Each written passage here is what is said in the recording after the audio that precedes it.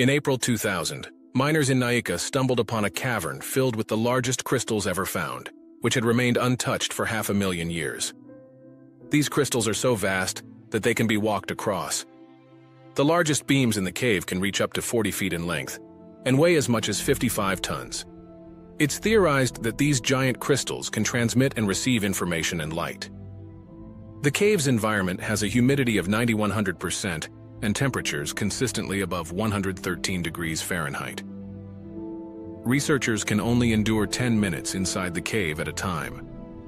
To combat the lethal conditions, NASA developed specialized cooling equipment, enabling scientists to withstand the cave's environment for up to 30 minutes. In 2008, NASA scientists discovered Extremophiles, unique microbes within the cave. These single-celled organisms thrive in extreme conditions and have no known genetic counterparts in our database.